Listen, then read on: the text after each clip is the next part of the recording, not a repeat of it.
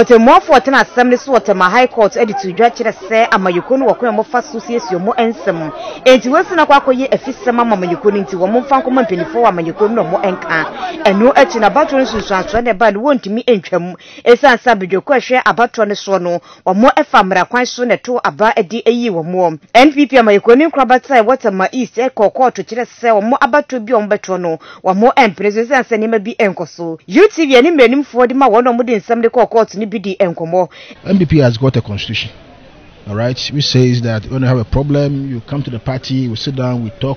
We call it grievance mechanism. Grievance mechanism. It's an elaborate procedure from the constituency to the region to the national. If we don't hear you, you come to court. You don't just get up in the morning and shoo people in court, say because you have a problem. You come to the party. Unfortunately, even the petition that they brought themselves, you don't have any petitioner. They are faceless petitioners. You know, it doesn't work like that. So we are saying that the action is premature. It has no legal basis. It should be thrown away. And the court has agreed with it and thrown away the entire case. So they can go and do their primaries. Court may say petitioners, no more than they call court. A new time where say on the court, on the court. Second, the kind a petition party. It is a constituency, no, and to me, and come on. Then they appeal to that but it wasn't followed. Even if I asked them, say, constituency, no, from the some constituency, and the answer was that they were dealing with, they have problem with the constituency, so they couldn't have petitioned the same constituency that they had problem with. NPP amayekona de hwe moni abro mo de nsam ne koda court no so kire mo adwene sei say omo see enye match premature da. I don't understand because to win we went through all the party structures, the rules and regulations governing the party.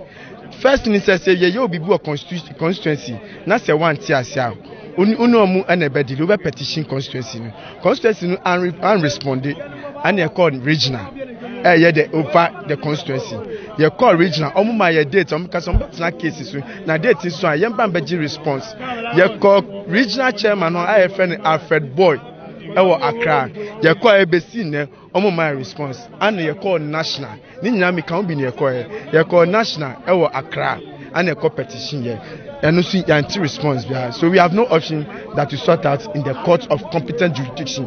I need say a fair judgment or any buyer. Yan treaty and ye into ye bar court. Ye buyer no according to defendant no or lawyer ne say the issue is immature. But to ye lawyer no more and ye matured. Into the case na babeshe on the 15th of March. On the 15th of March, you know, ye best have a court or be na ya babetie the away ni say yes ye biu. Na bra ni wo court wo mo ne ani opanyin oyem rahimedwani Tema East on munya for titles global so ekasaye. Enya semanga wo so mo di back court. In the first place, you know, you didn't shisha to us and got to aba. Mon di shisha no so. Forms were fire no. I'm going to forms, you know, from a different place. They didn't come to the constituency office, you know, like far forms, you know. When is the far forms? Thursday month for forms. You didn't crack a mom say, baby, you form forms, you know, and you had bar, you bet you. And a Friday on the panel, you didn't make a bar officer and no best side. You might be out of far forms piano between 12 o'clock up to a year, no me, no.